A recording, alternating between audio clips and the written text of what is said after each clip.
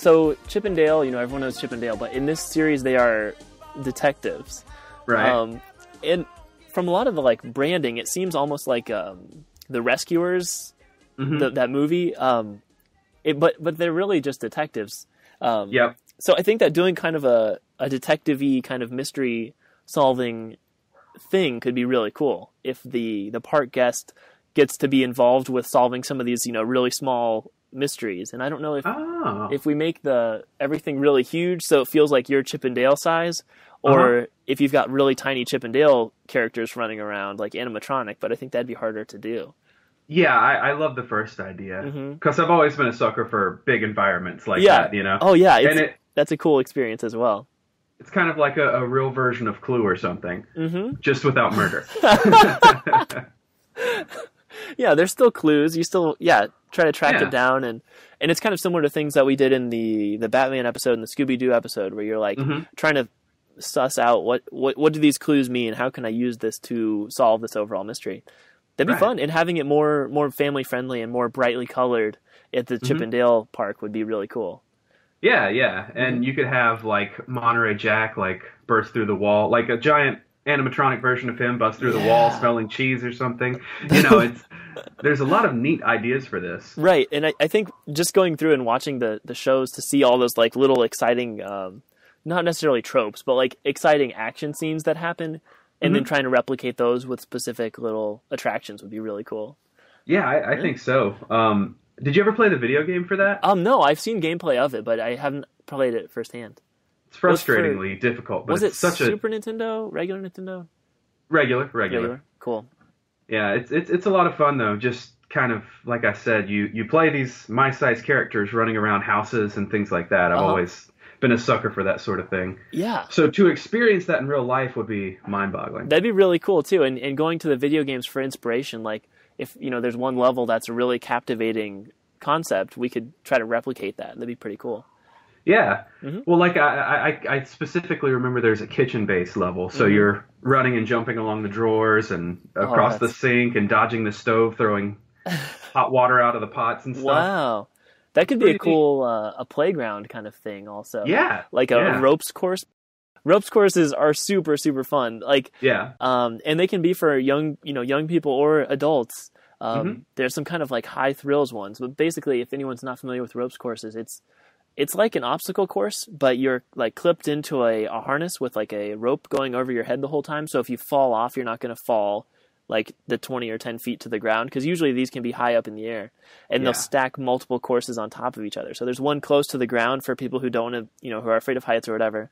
And then you try to get across this series of like ropes, and that might be using like a Tarzan style like rope swing, or you have to step on these like shaky little platforms and all those kinds of like things. You kind of see those replicated in regular playgrounds pretty often, but these are like those to the nth degree, and you can do, like I said, multiple stories of them.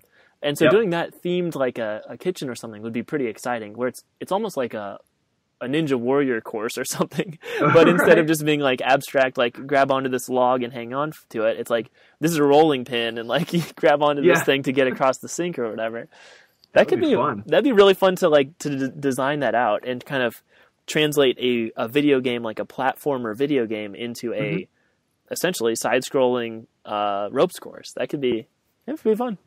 Well, yeah, I mean, you essentially, you didn't do ropes course, I don't think, but you've already tackled video games. Right, that's true. This would be the first ropes course, but I do absolutely love those. Just as like an evolution of a regular playground. I don't know about when you were growing up, but whenever I was a kid, there was a place called Discovery Zone. Oh, yeah. And, a giant indoor playground. And I think these ropes courses are as close as we get to that these days. Yeah, DZ was a cool thing, and it was always a series of... It's almost like a McDonald's like play place thing, but just way, way cooler. And there were mesh like net things going across, like it was basically like an overpass. Like you'd be walking to your table to like eat food, and then there's like a bunch of kids crawling overhead across this tube. Yeah, that was really cool, but it just seemed a little like sketchy because like there was just no adult supervision up there. Like it's just kids crawling around in tubes. That's probably why they're not open anymore. Right. Yeah, and the ball pits were always, people were like barfing in those, and oh yeah. But I like I like the ropes course one. It's a lot more of an individual activity, and like the big kids aren't going to be knocking you over because you can kind of go at your own pace. Exactly, yeah. And the thing that's great about rope courses is, and like Discovery Zone in general, you're having fun, but you're also getting pretty good exercise. A ton of exercise, yeah. And part of that's because you're in a plastic room. Like, yes. There's no ventilation or anything. It's just, yeah, that was a cool experience for me as a kid. Like, I definitely remember what it feels like to go across those like mesh tube things. So the Gummi Bears, how tall were they compared to the humans? Were they like half human height? I think so. I don't particularly remember them interacting like with a kid, standing right next to each other. Yeah, I think they were just a little bit shorter than the kid, who I think was maybe 9 or 10. Okay, cool. So they're not nearly as small as Chip and Dale would be. No. Yeah, so we're going to have to do some kind of shrinking process to our park guests as they walk from one to the other. Which, that could be interesting if, like we said, we got that transition of just like a wooded area. So maybe, the trees start out at a certain scale, and then the further you walk, the trees start getting bigger and bigger and bigger. And so it almost feels like you're getting smaller. It'd be hard logistically to make that actually believable, but it'd be kind of cool, especially if you make the pathway kind of winding. So it's not like you can just see a point of reference, like, oh, there's this building, like I see how big it is from here. It's like you're just going through this winding path, and the trees keep getting bigger and bigger. That might actually work, and like the you can start seeing like I don't know if it's like a gravel ground, like when you're walking, it's just gravel, and then the rocks start getting bigger over time as well, until eventually it's just like there's just huge rocks that you're walking on. That could be and really blades of grass. Yeah. Oh yeah, blades of grass would really add a nice level of detail there, and flowers and stuff. That could cool. All right, well that works. Check. I like that. So we got the other option, and this is jumping ahead a little bit, but there's an episode of DuckTales where they get shrunk down. Oh, cool! Wow, so, yeah, like, that would it would work. be cool if somehow maybe the Rescue Rangers world was attached to the Micro Ducks area. Micro Ducks. That sounds awesome. I want to check that episode out. That sounds fun. Yeah. Just like you, I was always interested in like when you like shrink down and have to climb on stuff. Even like the Rugrats video game I had for Game Boy, like there was a level where you're just like climbing through, everything's just like way too big. Like it wasn't drawn to scale, but it was like fun to just climb on these everyday objects.